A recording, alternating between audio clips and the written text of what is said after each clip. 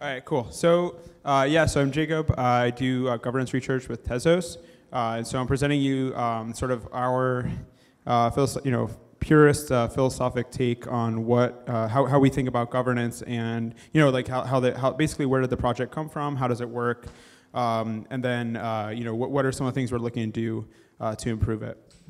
Going to the just to give a brief overview of Tezos. So it's a base layer blockchain. It aims to be a base layer blockchain protocol for smart contracts and dApps. Written in the core protocol is written in OCaml. It has a domain-specific language for smart contracts called Michelson, and this is designed to facilitate formal verification. So it was created by a bunch of formal methods experts in Paris, and so that it takes that tack towards smart contracts. Then the proof of stake mechanism, the consensus algorithm allocates block publishing and endorsements rights based on proof of stake, as well as governance rights based on stake in the early days. And it has a multi-stage on-chain governance mechanism for coordinating token holders around protocol upgrades. So what does that look like? Looks like an octopus. So Tezos is actually 3 protocols. There's sort of the network protocol, and then you have the transaction protocol and the consensus protocol. The network shell, which is the octopus here, doesn't care about what the transaction and consensus protocols are, which are basically the protocol, the green eye here in the middle. And this mechanism, this architecture basically allows Tezos to easily implement changes to the transaction and consensus protocols based on how stakeholders basically coordinate around different proposals and upgrades. And just to give you guys an overview of how proof of stake works in Tezos, we call it, we have a sort of this emerging consensus around this idea of that it should be called liquid proof of stake. Basically, as I said, it allocates block publishing and endorsement rights for what we call baking. It's a French project, for consensus. And it's liquid because any user can transfer baking rights to other users who are participating in consensus, or known as bakers. And it basically assigns these slots to roles of 10,000 XTZ, and that's an amount that barrier to entry can be lowered via the on-chain mechanism. But the big thing here is that delegation in Tezos is not about when you transfer your baking rights, it's not for the purposes of scalability, like something like EOS. It's actually for incentive alignment. It's actually so that people who have large stakes and people who have small stakes get diluted roughly around the same amount. And so basically, let's look at how it's operating in the wild. We have about 440 unique bakers at this point across 25 countries who are prepared to bake should they be called upon in cycle 38, which is in a few weeks. And there's 66 public Tezos delegation services, at least on mytezosbaker.com as of a couple of days ago. And the fees generally range from about 5 to 20%. Usually I see around 10%. I need to dive in and see what the weighted average is. But 56% of tokens are set to participate in baking in cycle 38. Very exciting. And I think once we have better ledger integration, the user interface for it is better, and there's a number of other infrastructure efforts that start to take off. I think baking will become much easier and have much wider adoption. So the current governance mechanism is basically this 4-quarter governance mechanism. Essentially, a baker proposes a protocol amendment as a hash of the tarball of a .ml file representing a new protocol. And basically all the bakers do a round of approval voting to rank the proposals. Votes are weighted by stake. Bakers vote on the top-ranked amendment proposal. If they reach an 80% quorum, and then this is including people who you can actively abstain, and then that counts towards the quorum. And then this quorum can dynamically adjust based on past participation. And if 80% vote yes, then the proposal is upgraded to a testnet. There's this testnet period based on how it does in a testnet. Hopefully that's how they're evaluating it. The bakers will vote a second time to upgrade this testnet, from the testnet, proposal to, the running that as the main net. This whole time they're running both, and they switch to the new one, to the one that had been on the testnet if they can pass an 80% quorum and an 80% supermajority. But the big thing is, and there's been a lot of, and I think rightly, a lot of concern around plutocracy and the idea that if you have a lot of tokens, you have a big say in this process. But the point of this is not to enshrine voting as the main or the only governance mechanism in Tezos. The coolest thing about Tezos, in my opinion, is that you can that it's not just about coming to consensus about the blocks, about the state of the protocol, the state of the blockchain.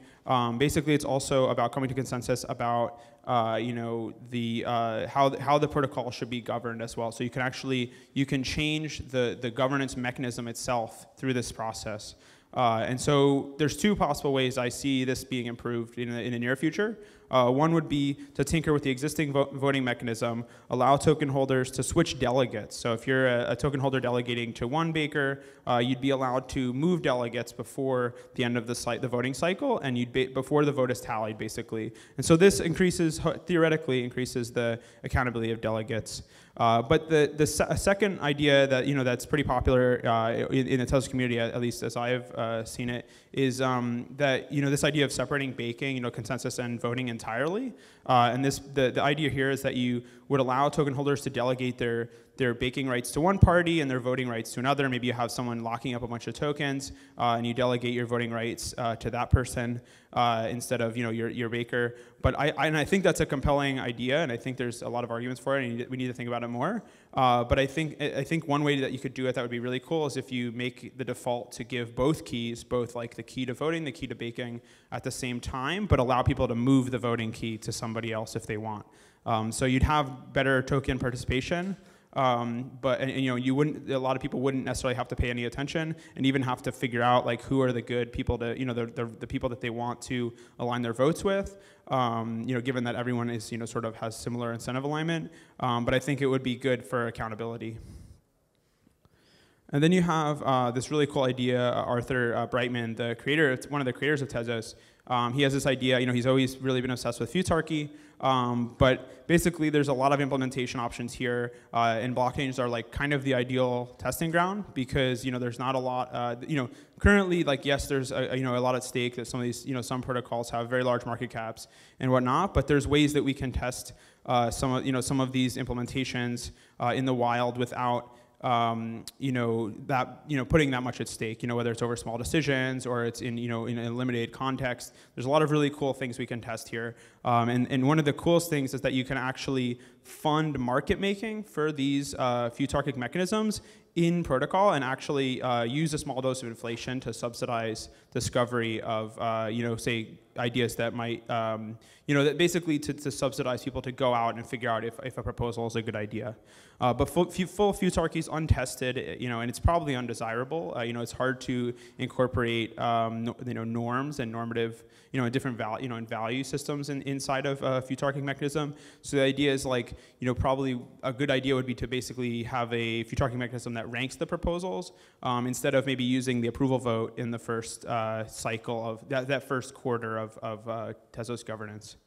But we need to do a lot more testing on this. And there's two other really cool things that are, there's another really cool thing here, constitutionalism, and there's two main approaches to this. And we're talking about programmatic, constitutionalism, not the EOS, you stamp a constitution on something and you say that it's binding.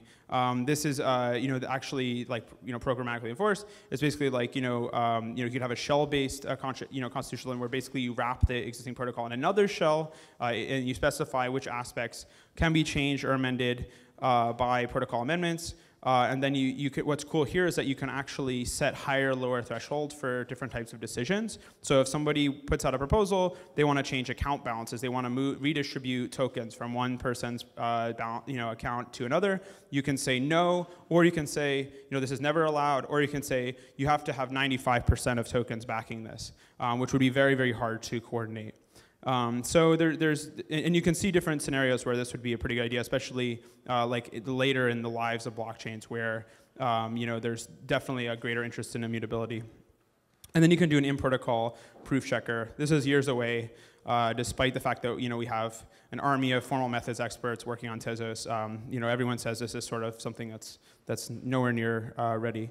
And then another big thing, before I wrap up is, Web 2.0. So there's a really good line I heard from someone actually I think it was from Parity, talking about how this notion of Web 2.0 sites, that they shouldn't be governing Web 3. This idea that we're building all these awesome protocols that are trying to solve the previous problems of the internet, the problems of the current internet, and all of a sudden we're resorting to things like Reddit and Riot and whatnot to adjudicate these discussions, to structure these discussions. We should probably have a couple, other ways of doing this. So one really, cool way to do it would be to have some kind of stake-based discussion. What that means is, you just have to put up some, you just basically have to have proof of some amount of Tez, or locked up some amount of Tez to participate in some discussion forum, or I know the idea would be a very low amount, and then you could use, another thing that would be cool would be using something like Kialo. One cool conversation I saw in there the other day was the conversation around should the Electoral College be abolished, so they have experience talking about governance mechanisms. And then to conclude, it's what's the point of all this? Sorry for the crowded slide. So the key thing is trying to achieve decentralized governance, basically give token holders the final say over how the protocol evolves, and creating the right choice of architecture really matters there. And then the bigger thing, really the purpose of Tezos, all along has been to have long-term optionality and avoiding this notion of not invented here. The idea that this at the end of the day these are all open, should probably be open source protocols, and at the end of the day, there's not a lot of, there's no real competitive barriers that aren't governance or community based. And so the idea here is that you want to preserve optionality to be able to go with the better tech, or tech that improves your existing protocol, even if it wasn't created by your core devs. And we think that official roadmaps give way too much discretionary power to core developers. And what's really cool so far in Tezos is that you have a bunch of different really cool efforts already underway to do, implement Avalanche on Tezos. What about doing something like Mingun Sayer at Cornell? He's, working on sharding Tezos. He has multiple sharding, ideas that his teams are working on. And then there's also Tezos, Arthur Brightman always has to say of maybe doing something like recursive snarks, now made popular with something like Coda. This can be implemented on Tezos as well. And there's all sorts of awesome things that we'll we'll discuss, and we'll try to figure out what's best for the protocol. And then the wrap up, the key point here that we're trying to make is that basically preserving and expanding network effects is as important as picking the best technological approach. And so that's what we're trying to create the right environment for that. We're not trying to pick, say from the get-go what that best approach is. Thank you.